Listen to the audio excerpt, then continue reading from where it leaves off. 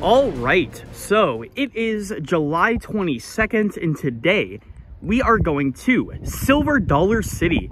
Now, I have to say, I am very excited for this park, and, well, to say the least, my expectations are very, very high. The three rides I'm the most excited for by far are Outlaw Run, Time Traveler, and Powder Keg. I bet all three of those rides are going to be phenomenal.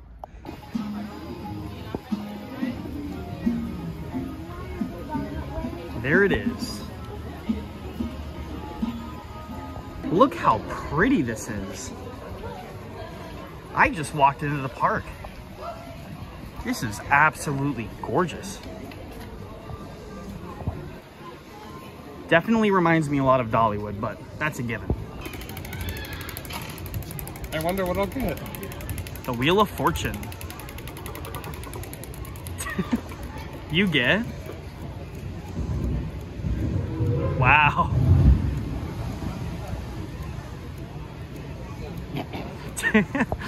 Smile. Oh. Keep your nose to the grindstone, but not too close. See what you get.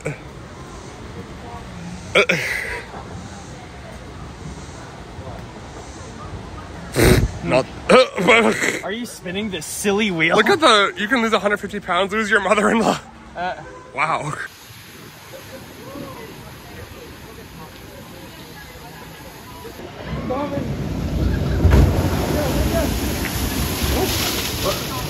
Wow.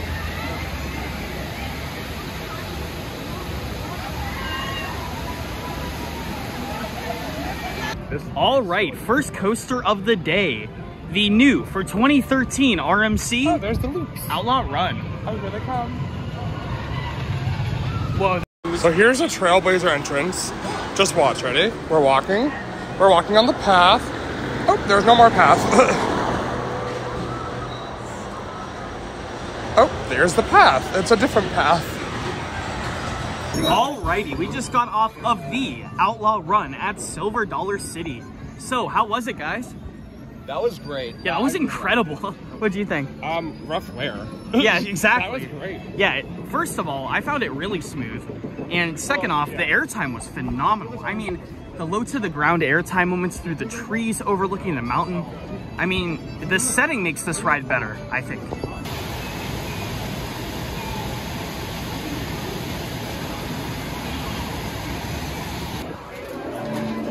The Blasted Tour starts here. I am so excited for this ride.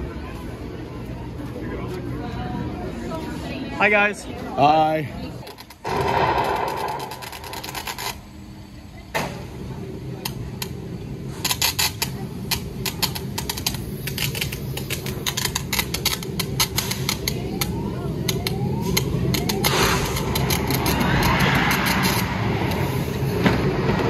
All right, you want to talk about an underrated roller coaster? Let's talk about Powder Keg.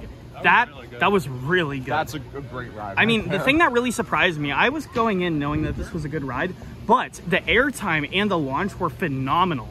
I mean, oh my goodness. That's really close to Outlaw Run. I might like Outlaw Run a little more, but they're very, very close. Me too. I mean, Outlaw Run is definitely a lower tier RMC for me, but it's still fantastic. That's a great ride too, and that exceeded my expectations. I didn't get wet. Well, I don't think you're supposed to. Well, there's water here.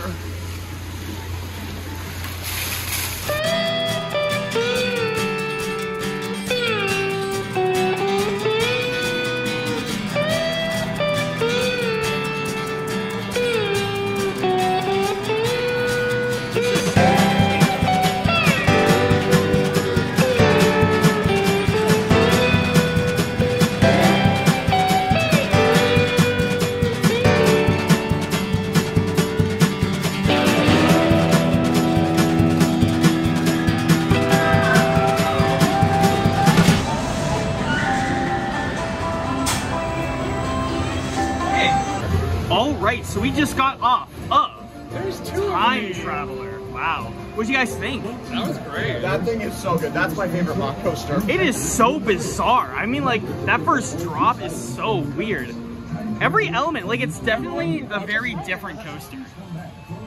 It's definitely not your traditional launch coaster. I think both rides I just got were completely different from each other, but if you sit in the back, you'll get yanked over nearly everything. It's incredible. Hi.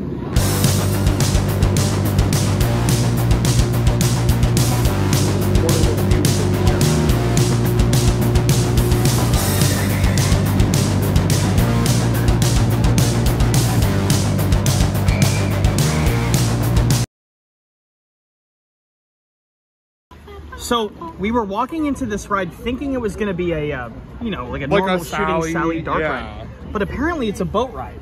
So we're like blocking everyone. Yeah, we're blocking everyone. We got Trailblazer, but like what? I do not know what to expect from this ride. We have not been on it yet. Hi. Capsize. Do not rock your boat. Don't rock the boat. Ah! So, I just got my 350th credit on Fire in the Hole, I don't want this ride to leave. which is closing in like 3 months. It's closing, sorry.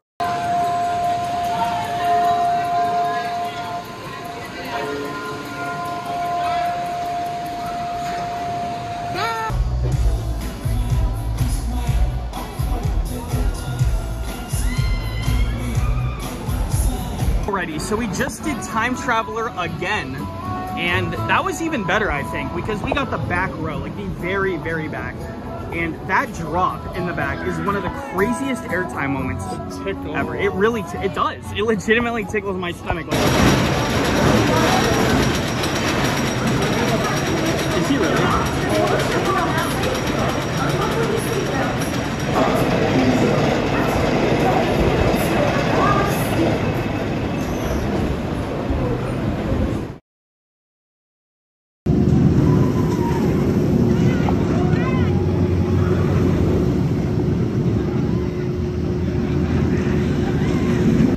All right, so we just got off our final night ride of Time Traveler, and my goodness, this is just an incredible ride. Oh, it's like the drop out of the station is one of the best first drops ever. Yes. The corkscrew tickles. Yeah, the corkscrew, everything on this ride is phenomenal. One really good moment is that off-axis airtime moment, because it changes every time. You'll either get like weird sideways ejector or normal ejector or backwards ejector. And this ejector hill that's like towards the end of the ride, that part is insane. That's a good moment too.